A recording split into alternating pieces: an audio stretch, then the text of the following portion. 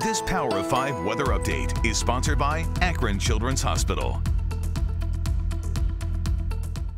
Happy New Year to you. It's 2022 and Mother Nature just won't leave us alone. It's been an active, unsettled start to the new year with a lot of rain, and now we're going to have to deal with the shot for some snow. Winter weather advisory back to the west of Sandusky. This includes Oak Harbor, Fremont until 10 a.m. Sunday. 1 to 3 inches of snow and a thin glaze of ice possible there. But we're talking about maybe a trace to 2 inches of snow elsewhere through late Sunday night, early Monday. So soggy start to the new year will turn into a messy mix out there for Sunday and parts of Monday. Mix, that means sleet, maybe some freezing rain, and then some snow as we go through your Sunday. Those temps will be tumbling overnight. In fact, I think by Sunday afternoon, we're down into the 20s, so warm coats and boots definitely needed over the next few days. We're even colder on Monday with a few snow showers lingering.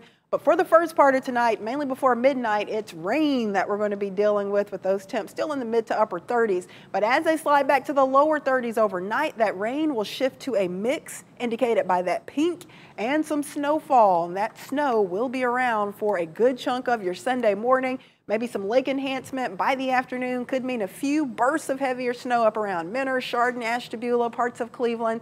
So definitely get ready for possibly some slick, slippery roads out there for your outdoor plans for the second half of the weekend. This model showing accumulation anywhere from about a trace to close to 2 inches for parts of the lakeshore between late tonight and early Monday morning. So certainly be careful out there. We're not expecting a winter storm, but there could be a few slick, slippery roads.